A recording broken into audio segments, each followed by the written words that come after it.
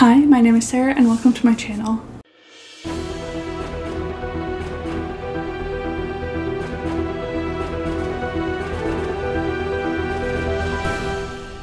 Today I'm super excited to be talking about one of my new favorite series of all time, and that would be An Alchemy of Masks and Mirrors, or the Risen Kingdoms trilogy.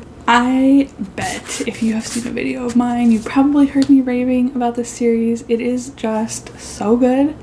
I did do a review of just the first book, so if you've seen that, this might be a little bit repetitive because I'm just going to be singing its praises. Keep watching for my spoiler-free thoughts on this series. So, this is a 3-book series by Curtis Craddock, and these books came out between 2017 and 2020. The books are in order: An Alchemy of Masks and Mirrors, A Labyrinth of Scions and Sorcery, and The Last Uncharted Sky. So these books take place in a world that has basically been kind of broken apart, and there are all these floating islands that everyone lives on, and there are airships in order to get between these islands. There are different groups of people on all of these islands, and each group of people has a different kind of magic that is present in the highborn people of those groups. So the ruling people have magic. And so it follows Isabel, who is the niece of the king of one of these groups, and Jean-Claude, who was charged by the king with protecting Isabel. And so it basically starts off when Isabel's born. Most of the story takes place when she's like in her mid-20s, I would say. So there are all different kinds of like magic in this story. There are also airships, like I mentioned. There's ancient magical artifacts that really are very rare and still work after thousands of years, and people don't really know how they work necessarily. So there's that kind of mystery element to it. And so even though this is a trilogy, and like the books definitely relate, each book kind of has its own central plot going on, though like characters, overarching themes, all that definitely carries over throughout all 3 books. So I want to start off by talking about the characters, because the characters may be my favorite part of the series. It's so hard to decide because I love everything about it. So like I said, you follow Isabel as one of the main characters, and she is born with a kind of like a birth defect. She had on one of her hands, she only has one finger, so people view her as abnormal and treat her that way as well for various reasons. So even though she is highborn, she doesn't really get treated that way by anyone. So she definitely has had a difficult upbringing. Because of that, she is so like resilient and strong, and she's also one of the smartest characters I've ever read about. She is book smart, I guess I would say. There's so much of this world that relies on like physics and math, and she just knows all of it, and it is great. Especially it's kind of a world where women are not really allowed to do those things, so she is like, well, I'm gonna do it anyway.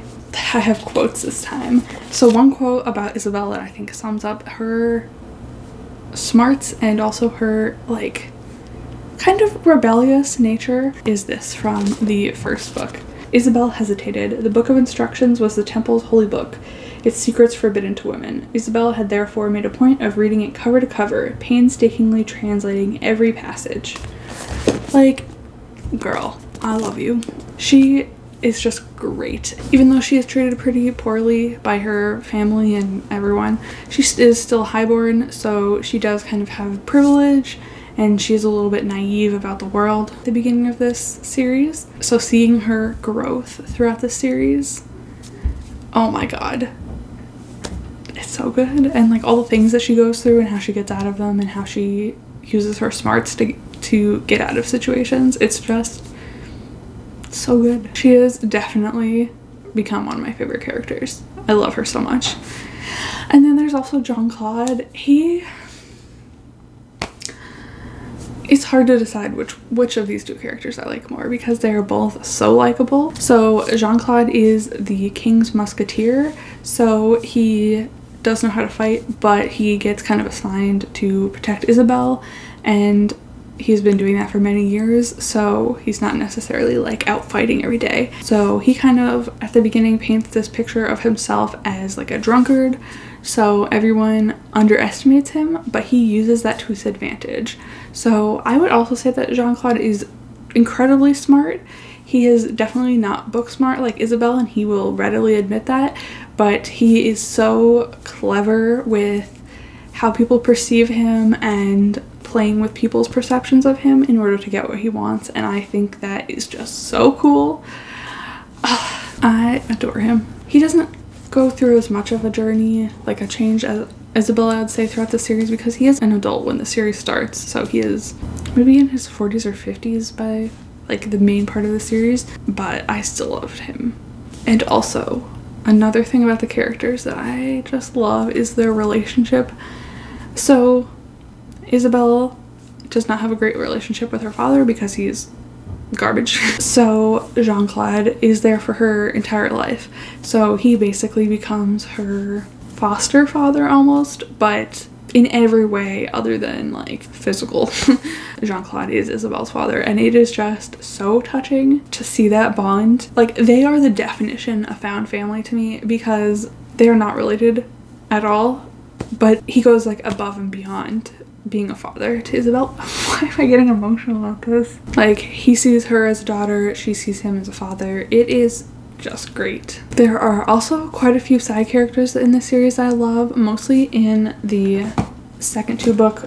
So we get introduced to some new characters that I just adore. So there's 3 characters that I'm thinking of, which I don't want to say who they are for spoilers. All 3 of them kind of have like tragic things that have happened to them, and they are still, I don't know, it's like so heartbreaking to hear about, but they're still trying to help Isabelle in what she's doing, and just the relationships that they also form. Also, so many other elements of found family that I just loved.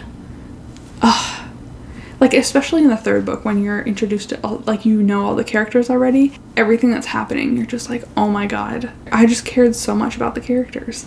Next up, I want to talk about the setting. I did kind of already talk about this, but just to elaborate a little bit more, I did find some of the world building a little bit hard to follow in the 1st book, but I don't think that really impacted my enjoyment of the series, and definitely if I reread it, I think I would understand it fully. It just can be a little bit complicated. If you start reading this book and you are kind of bogged down by the science of it, don't let that stop you, because it's not that it's unimportant, but it's not going to stop you from understanding everything else if you don't understand the science that they're talking about. So like I said, there are floating islands, and I just thought the whole way that that world was set up was fascinating. It's not just like, oh, we can just fly over to that other island. They have to actually like use the air currents and all these different things in navigation in order to fly, which I think is so cool. The ways that the towns are set up, it's just fascinating. There are like towns on the edges of the cliffs of these islands. Like, you fall off that, you're just falling into empty space. I think there was a description of a building that had windows that just go out to the nothingness, like, what do they call it? Like the vortex, and like, that's so cool. Just the whole way that this world is set up, I think, is fascinating. There are also a ton of different types of magic, so you slowly get introduced to them in the series. In the 1st book, there's really only 2 that you hear about, and then you slowly get introduced to a couple of other magic types throughout the series, so you definitely kind of take baby steps into that, which is good. But just the different magics I think were fascinating. So in the 1st book, the main type of magic that you hear about, which is introduced pretty quickly, I think in the 1st chapter, so it's not really a spoiler, but the royal people will have blood shadows. So instead of their shadow just being gray, it is like blood red, and they can control it, and they can also attack other people's shadows and either kill them that way or turn them into these kinds of like husks of people that they can then inhabit. So cool. There are a ton of other different cool magics in here. One other thing I just wanted to note that like has no bearing on anything is that because there's just this big vortex of air, there are like animals that live, like flying animals that live in there, so there's different like kinds of animals, which I just think is so cool. They mentioned like flying fish at some point, or like airfish. I'm like, that's so cool. It has no use anywhere in the book, but I just think that's cool. Next up, I want to talk about the plot. So like I said before, each book kind of has its own plot. The first two I would say are mysteries, and then I don't really want to say what the last one is just for spoilers, but they are kind of all contained in their own books, I would say, but then there definitely are things in the future books that kind of like build off of what happened. It is a series, like you do want to read one, then the second, then the third. Stuff that happens is resolved in the first, then in the second, and then in the third. So because of that, you could just read An Alchemy of Masks and Mirrors and pretty much call it a day after that, which I don't know why you'd want to do that, but you could, because the plot of this book gets resolved in this book. I don't really have any like notes on the pacing. I didn't have any sort of issue with it, and I didn't notice anything about it, so I think they were well paced. And then lastly, I want to talk about the writing. Now, writing is not normally something I really care a whole lot about. I typically enjoy pretty straightforward writing, because if writing is too flowery or metaphorical, I get lost. I am just like, what is happening? Is this actually what's happening? It drives me a little nuts. So normally pretty writing is not what I go for, and I wouldn't necessarily say these books have pretty writing, but they have such clever writing.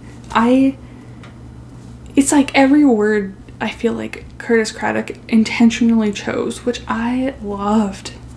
There were just so many sentences where I was just like, oh my god, I would have never thought to describe something that way, but I love the way he describes things. Let me see if I can find a quote, because I know in my review of Alchemy of Masks and Mirrors I hadn't prepared any quotes, but I definitely tabbed the second two, so let me see if I can find one from there. Okay, this is the beginning of a chapter in Labyrinth of Science and Sorceries. The wind raced through the crowd in Conqueror's Square like a pickpocket, stealing people's breath away and spearing the deep sounding of the noonday bells with a hollow groan. It's like those like similes, I guess. Great. There are just so many quotes. Like I tabbed like these books so much because there are just so many lines that I love. Here's another one. I might edit this out. We'll see. This is a character, one of my favorite characters talking. The world is full of tragedies, so many that you could not count them all. They are the dark between the stars, but one does not gaze at the sky to see the darkness. Like, excuse me? That's so good. So, the writing for the series is top notch, in my opinion. It is just so carefully crafted, so clever. It can be heart-wrenching one moment and hilarious the next. I loved it. So those are pretty much all my non-spoiler thoughts about this series. I loved it. I cried at the end just because it was over. I did not want to let go of these characters. I love them so much. I can absolutely see myself rereading the series sometime. It was just great. I highly recommend it. I've been like scouring social media to see if Curtis Craddock is writing anything else, because oh my god, I would pick it up. Like, there's no thought even. It's beyond auto buy. Like, it's just, I need it right now. I was looking on Tor's website because these are published by Tor and haven't found anything on his website. So if you know if Curtis Craddock is writing anything else, please tell me, because I want to read it. So I got ahead of myself a little bit. So the people I would recommend this series for are basically, I don't want to say everyone, because I don't know if everyone would particularly like it, but if you're looking for great characters with really complex but also great relationships, definitely recommend it. If you want good, clever writing, and if you want a super interesting world, if any of those things appeal to you, if anything in this review that I've said has appealed to you, please check out this series. It is so good. So good. I love it. If you have read this series, please let me know what your thoughts on it are. But that is it for me today, and I'll see you all next time. Bye.